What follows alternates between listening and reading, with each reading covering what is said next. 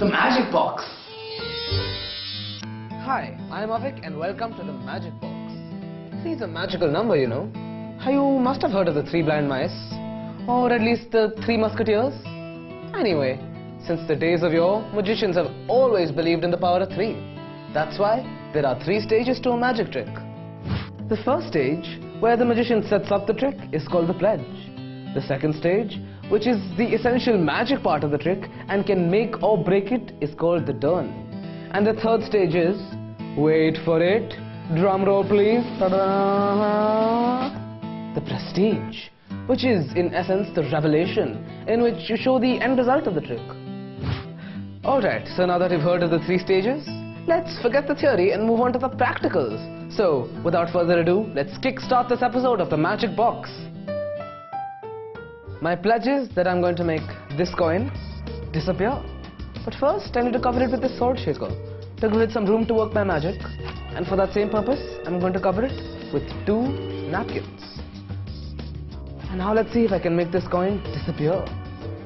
Hocus pocus, salicazam, maligazoo, presto, presto, shazam!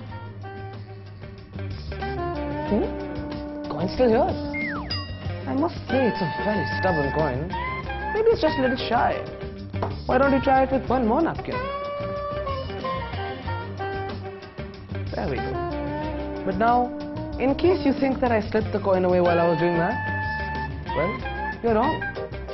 Now, should we continue? Alakazam, alakazam, hocus pocus, presto, presto, shazam! I really do hope it worked this time. The coin's still there, but the salt shaker seems to have disappeared. It's kind of odd. Maybe I should rename this my disappearing salt shaker trick. Anyway, want to know how it's done? So, should I tell you how I did it? Well, remember how I told you that I would make this coin disappear? That was the pledge of the trick. And unlike in other tricks, it was meant to distract the audience. Well, my aim was to make the salt shaker disappear, but drawing the audience towards the coin helped me a lot. I first put the salt shaker on the coin, then I covered it with 2 napkins. Like so. I put 2 napkins on the salt shaker, and I'll explain why later. Now, I use some magic words and a little bit of razzle-dazzle, and then I show the audience that the coin is actually still there and hasn't disappeared. Next, I take another napkin and use it to cover my salt shaker yet again. And I reassure the audience that the coin is still there. Actually, I use this as an excuse to slip away the salt shaker. However, remember to keep the shape of the salt shaker in the napkin. Next, put the napkin, the empty napkin, back on top of the coin to show the audience that the salt shaker is still there, whereas you know you've actually taken it away. Now, use some more hocus-pocusy magic-y words to make the audience think that you're invoking some sort of magic. And then, instead of showing them that the coin is still not vanished, just crush the napkins and surprise them all, and then tell them that though the coin hasn't vanished, mysteriously, the salt shaker seems to have. And that's how you do my amazing vanishing salt shaker trick. It's as simple as that. If you want, you can even take the salt shaker back up from under the table or something like that to show the audience that it's actually penetrated through the table. Oh, that salt shaker trick was really tiring. So I'm digging into this vanilla ice cream.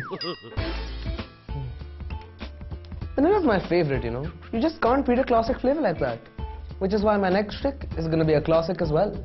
I'm going to do a spoon bending trick, which is a staple of every magician's routine. So I'll get right back to you on that. Now that ice cream has got me going, I'm going to show you one of the most classic tricks that's there in every magician's routine. I'm going to show you how I can bend a spoon with nothing but the power of my mind. All of these are just normal spoons, not even too expensive. See, there's nothing odd about these spoons, nothing too magical, but what I'm going to do with them is something amazing. Now here I have the spoon. You can see it's quite normal. And now I will compel the forces of magnetism and metal to help me bend the spoon with my mind. Oh, great forces of the metal, I command you to make this spoon dance to my tune. And let it begin.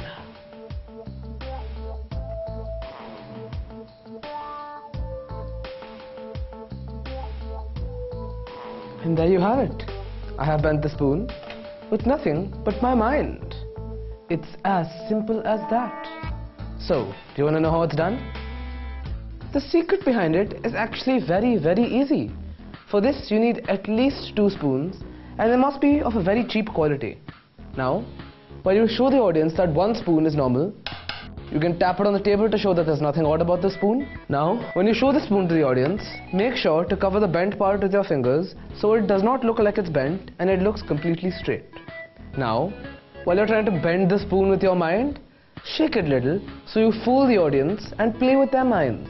It's actually all about perception, and eventually it looks like you bent the spoon with just the power of your mind. It's as simple as that.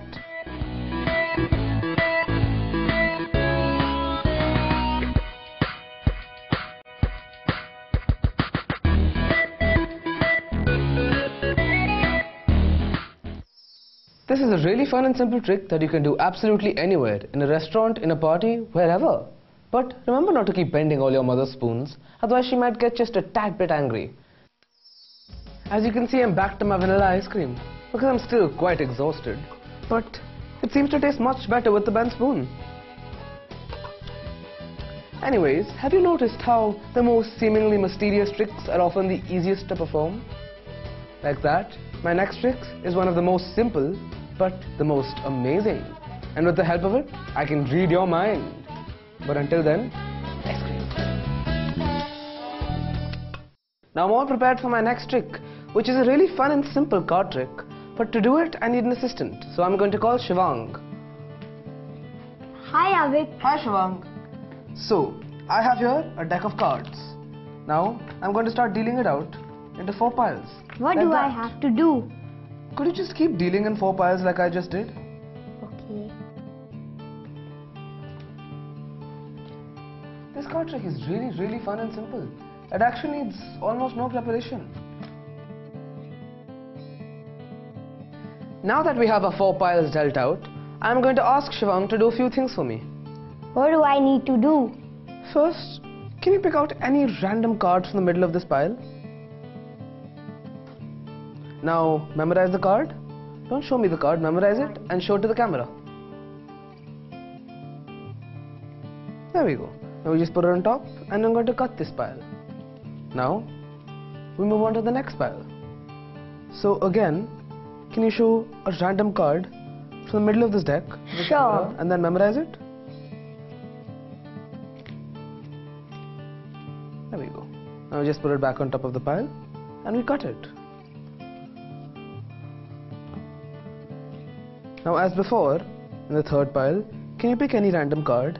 Don't show it to me, but memorize it and show it to the camera. There we go. Now just put it on top and cut the pile. And we'll do the same, last and final pile.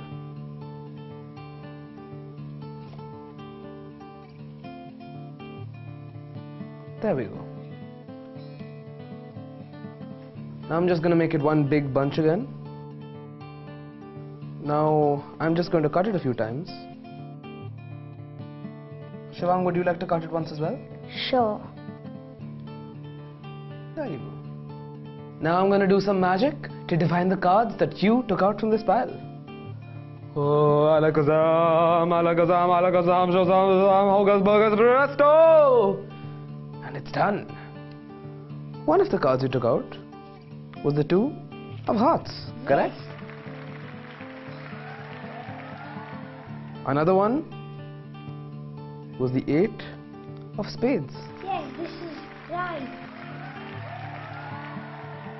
Another one was the Jack of diamonds. Yes.